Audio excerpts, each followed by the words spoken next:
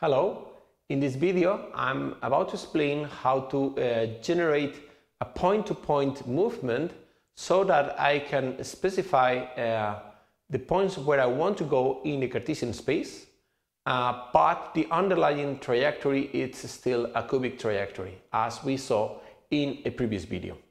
And this movement here is still being done in the configuration space. We will see that, okay?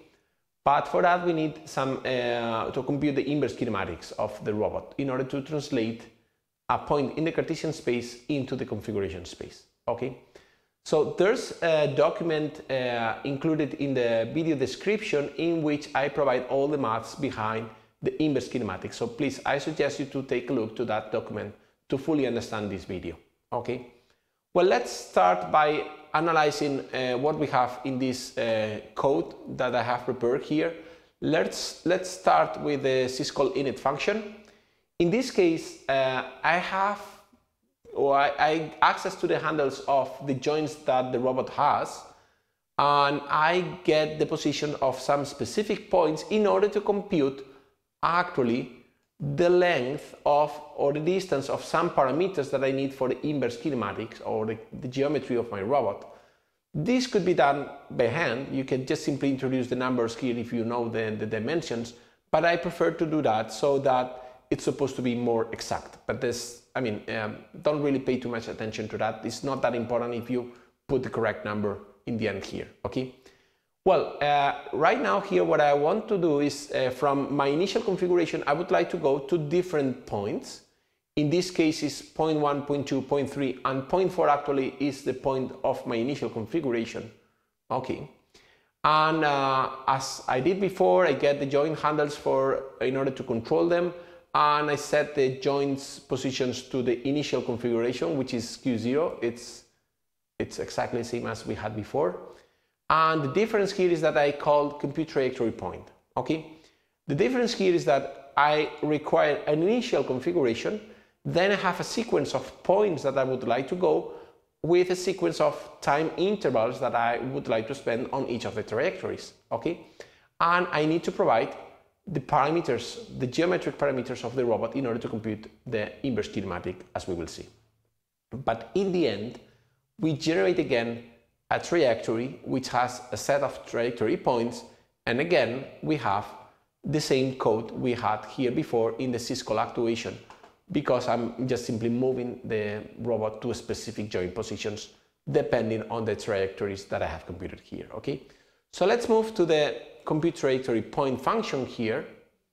Is this one here.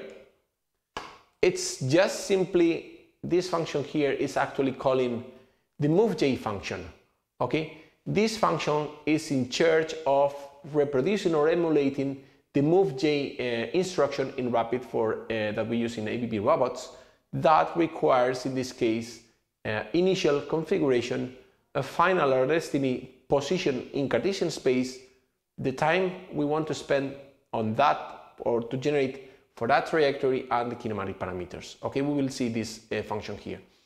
This compute trajectory point is just simply merging all the trajectories that I generate with the moveJ instruction, okay?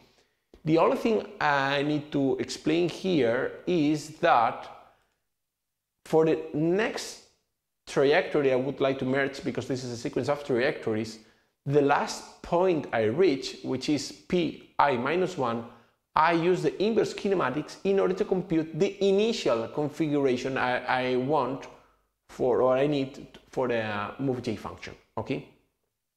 We will explain actually the inverse kinematics and the moveJ function right now, okay? So the moveJ function is very simple because it accepts, as I said, an initial configuration, a final Cartesian point, and a time. So what I do here is I use the inverse kinematic to translate the final Cartesian point into a final configuration. So these are the angles that I want at the end of the movement to reach that specific point, okay? And then I call the moveAppsJ function that I explained in the previous video, okay? This function was already explained there, and it's exactly the same. That will return a cubic trajectory between Q0 and Qt in the configuration space. Okay, that's the task for moveJ, and then anyway we need to explain the inverse kinematic. The inverse kinematic is based on some math or trigonometric relations that I'm not about to explain in detail here. I just simply would like you to take a look to the document, as I said, that is included in the video description, and the purpose of this function here is to compute the angles of the first joint, the second joint, and the third joint given a specific position, which x, y, and z coordinates. Okay, and all the maths behind here are just simply trigonometric relations for this specific robot in order to compute that relation, that inverse kinematic relation. Okay, so let's try to run this example and see how it works. Well, as you can see here, we are moving to specific points, so the input is a point in the Cartesian space, but still the trajectory is not linear because we are moving, or the actual movement is performed in the configuration space using the moveJ function, remember. Okay, so we just simply need to compute the inverse kinematic and then compute the actual trajectory in the configuration space, as you can see here. Okay, so again, I have a time plot here with all the values for each of the joints that these trajectories have generated. Okay, thank you very much.